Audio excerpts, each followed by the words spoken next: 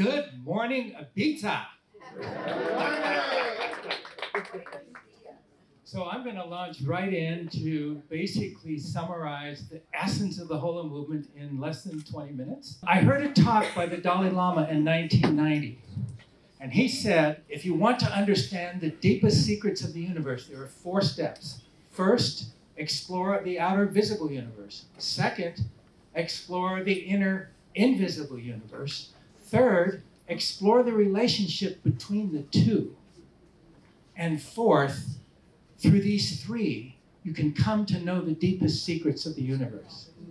The bottom line is that Western science sees the first step and focuses on the first step, the visible universe. And then Eastern science, if you will, the contemplative, meditative traditions, focus more on the inner worlds. And then the relationship between the two is addressed in the esoteric wisdom traditions. But very, very few scientists have actually excelled in all 3. And David Bohm is such a scientist.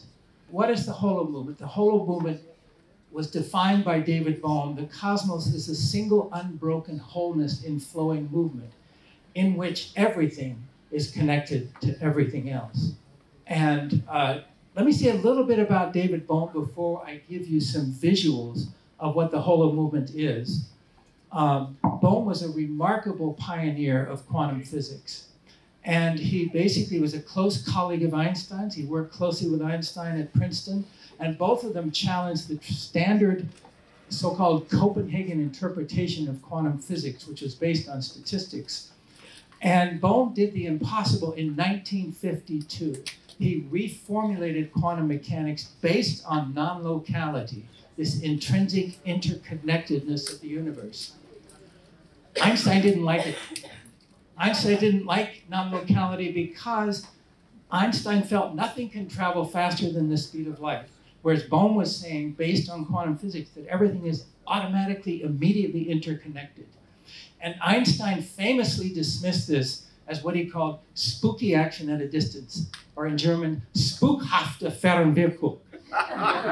Pretty good mouthful there, huh? Say it one more time. Spukhafte Fernwirkung. So Einstein didn't like it.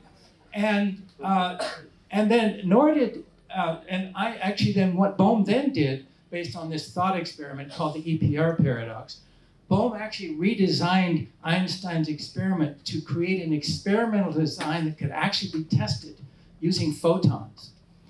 And so this is what Bohm did, and that created a possibility of actually testing this. And then along came John Bell, a physicist in Berkeley, very inspired by Bohm's work. And he also didn't like non-locality. He said, I'm going to get it out of there. And he tried for 12 years, and he couldn't do it. And by his own account, Bohm forced him to realize non-locality is foundational to the essence of physics and to quantum physics. And that led him to develop his famous Bell's theorem. Bell's theorem was then tested in a series of experimental tests, beginning in 1972 with John Clauser, then continuing with Alain Aspect in 1982, which is when I started tracking this as a young postdoc. And I was very excited because I saw the potential for this to prove essentially what the mystics had claimed for millennia, that there is a fundamental inherent oneness to the cosmos. And then these experiments were continued by Anton Zeilinger and his colleagues in the 2010s.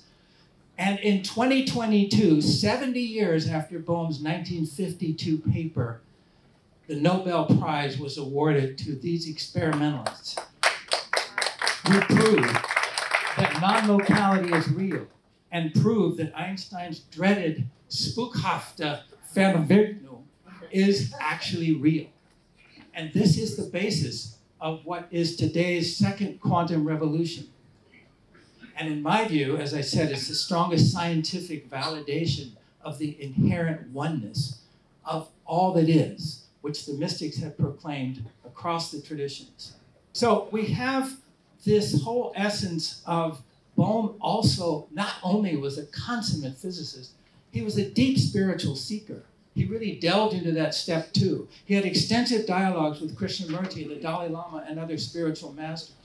And in his quest for after 40 years of deep research and deep, earnest inquiry, he came up with the Holomovement as his kind of final theory. Along the way, he developed the theory of the implicate order, which is essentially the science of the invisible realms, and the explicate order, and the interpenetration of the two, which he then later called the Holomovement, as essentially his final articulation of the nature of reality. And finally, I'll mention here that Bohm was largely ignored in his lifetime. Oppenheimer famously said at one point, "If we cannot prove David Bohm wrong, we must all agree to ignore him." Now, this is an astonishingly unscientific attitude, but it is common. It's called the solitude of genius. When you are so far beyond everyone else, Mozart had the same problem, they just can't go with you where you have gone. And I don't know if any of you, how many of you ever met David Bohm? Just you. Oh. And I had the great privilege of meeting with him and sharing these ideas with him. And the qualities that first struck me so strongly were his humility and his earnestness and his kind of reverence for reality. And that was such a beautiful quality to see in a scientist. Impacted me very deeply, and he encouraged me strongly to keep going with these ideas. The explicate order is essentially a synonym for the physical universe, the vast, visible 100 billion galaxies, each of which has 100 billion stars. The implicate order is everything else. Now, when we first hear about this, it's natural to think that the explicate order is the main reality, right? 100 billion galaxies, each one has 100 billion stars, and the implicate order is some kind of ethereal informational field floating around. But for Bohm, it was precisely the opposite. The explicate order, he said, is like the foam on the waves of the ocean. It's ephemeral, it's vast, sure, it extends all over the earth, but it's a thin surface phenomenon. And the implicate order is the ocean itself. So I really want you to hold that parallel, because the entire visible cosmos is like this thin foam on the ocean of spiritual reality. So the implicate order is present everywhere, visible nowhere, extends throughout space and time, but also far beyond space and time. It represents the unseen, that which is beyond the five senses in the mind. And it has multiple ontological levels, which we won't go into today, called the super implicate orders. Now, one of the most compelling aspects of the Holomovement is the holo part itself. What does that mean? It means that reality has a holographic or a fractal structure. The simplest example of this is the Mandelbrot set. And that, you can see on the bottom, maybe barely there, is a simple nonlinear iterative equation.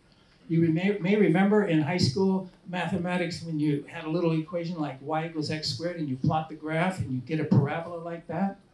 This is similar, but it's in the complex plane. It's an iterative process. And here's the graph that you get from plotting that equation. It's a very complex structure. And now if we blow it up, we're going to zoom in to have a closer look at what this is. Okay, and then again, we're zooming in the deep structure, now into the center, again zooming in. At this point, we're about 1 million times magnified. There at the center is the star you see, at about 10 million times magnified. Next slide. At that star, we magnify the slide, and we see this. And if you see that black dot at the center, we magnify that, and voila. We see an exact replica of the original, 136 million times magnified.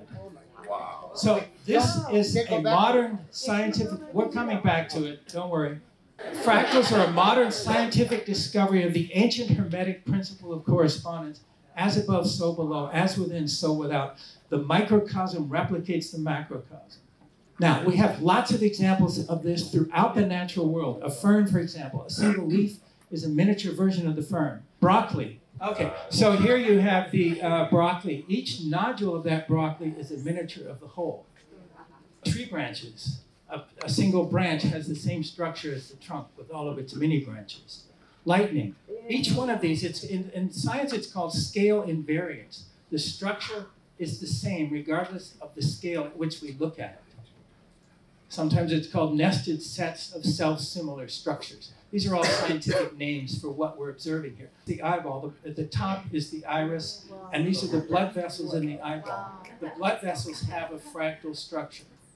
The trachea in the lungs have this same scale invariance, this same fractal structure. Here on the left, we have image of brain cells. The scale is a few microns.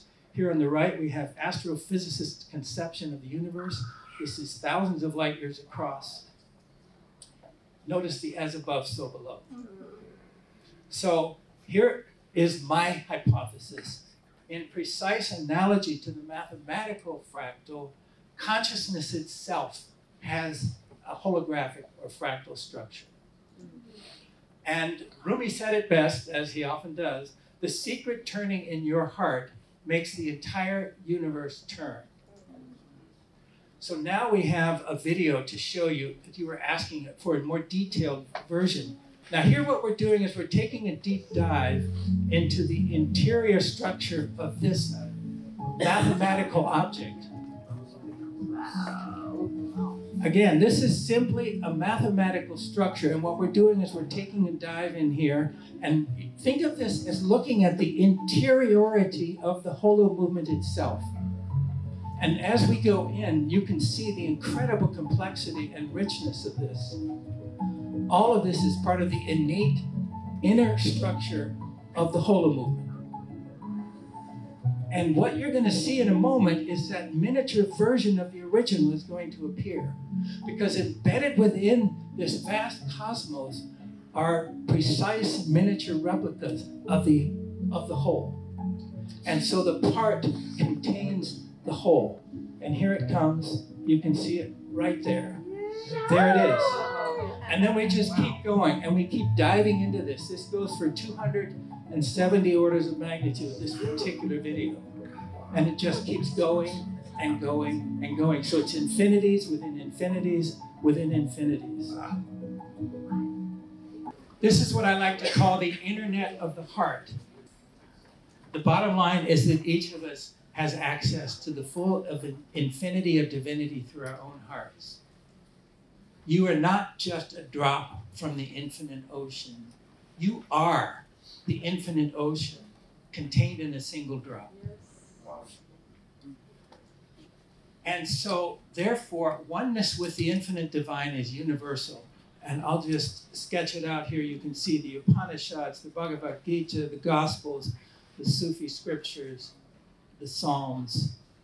The identity of the soul with the divine being is proclaimed across the mystical traditions.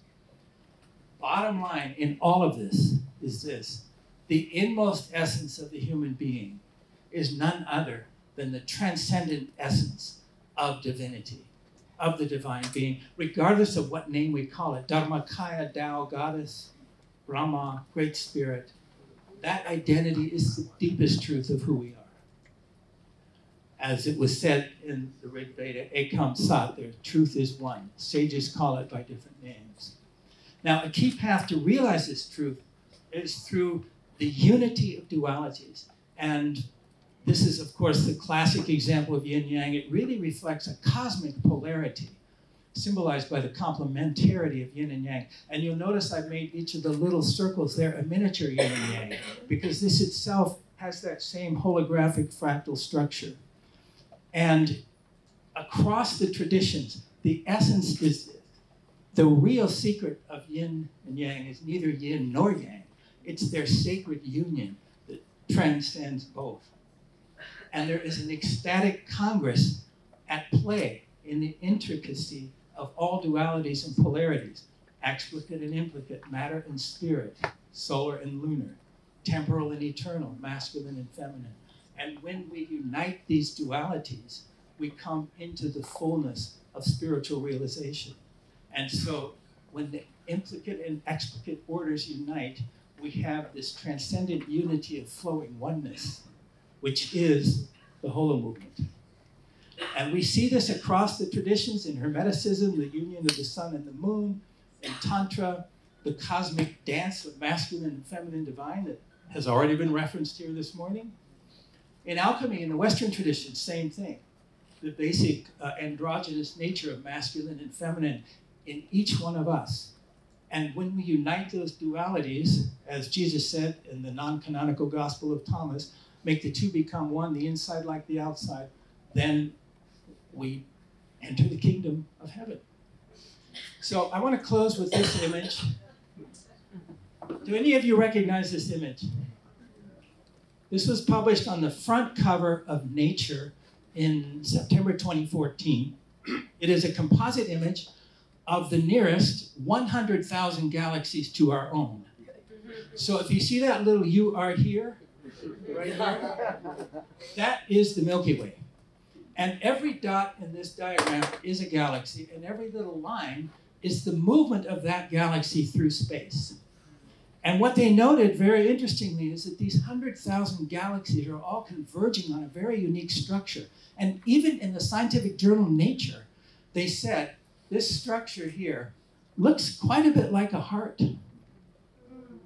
Now, to give you a better idea of that structure, here we have the outlines of that structure in a 3D. Notice the shape of that Laniakea supercluster, how those lines precisely map onto the human heart.